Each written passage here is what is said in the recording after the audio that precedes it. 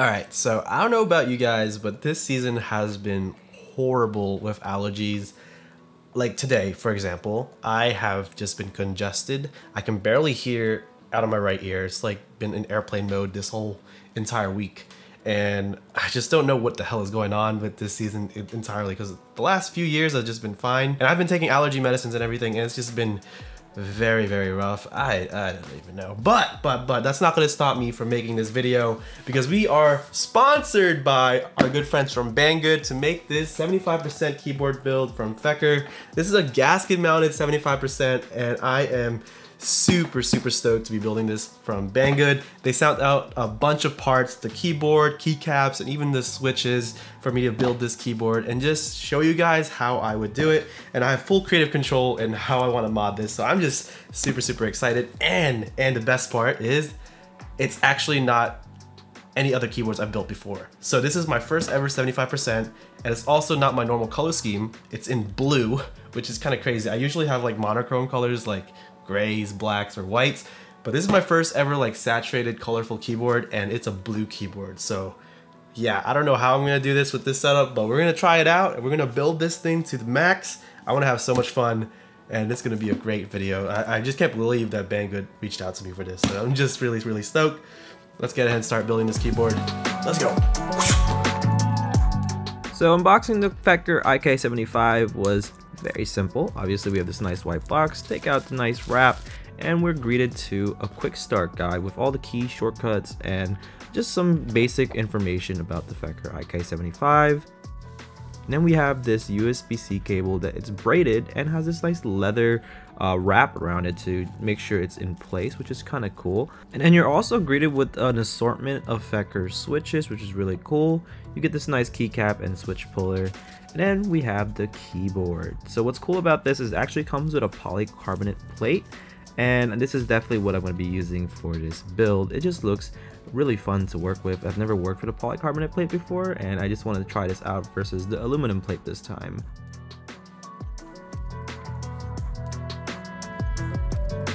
This is not too shabby. This is really not too shabby. I think we will be removing these batteries. I don't like how it looks. And it has two kick-up feet. Not too shabby. So yeah, there we have it. My first ever blue keyboard, and it definitely does not match the theme right now of the setup. So we're gonna go ahead and change a couple of things around and make it look a little bit better in video.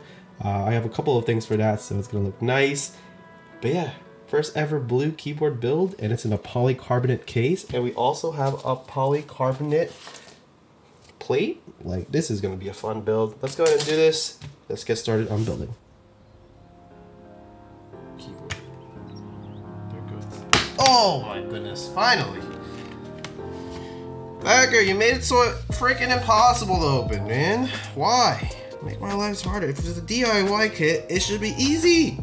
Oh, oh, there we go. Oh, there we go. It just all comes apart. We are going to go straight to the poly plate. Obviously, disconnect the batteries. We will also not be using that. I personally do not need any wireless keyboards. Budget build after all, you know what I mean? Cool. There's some lube, unfortunately, so we're going to have to clean that up. We will be doing that now. So unfortunately the stabilizers are lubed. I really wished it wasn't, because I was going to install the Holy mod. And what's also nice is the feet is actually clipped, so you don't have to do any clipping of the feet, which is great. And so after lubing the stabilizers, I actually had to install the polycarbonate plate this time. And with that, you do have to install standoffs to the plate. So I screwed in the poly plate with the new standoffs, and of course did the Tempest tape mod. Oh my god. Oh, take it off. Yes, sir. Ah, there we go. Alright, next things is we're gonna take off these standoffs. Alright, we're gonna literally guys, we are gonna, I know it looks ugly, but we're gonna rip off these standoffs. Love it or hate it, but we will be doing that. So I did clip these standoffs just to make sure everything's a little bit more comfortable with the gaskets. Then I got this silicone mat and I just cut it to place with the case film that was already there previously. After that, we put the keyboard back together, and now we're going to be using these Gateron Silver Pro switches. These are linear switches with double spring actuation, which is kind of cool, and it's actually a speed switch with 45 grams actuation force.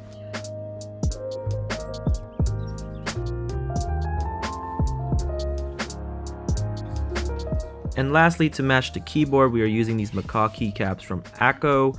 These are double shot PBT, and they absolutely match this keyboard. It looks super cool with this nice orange and blue teal colorway, which is pretty dope. And it's also cool that it's double shot PBT and has some cool novelty keycaps as well.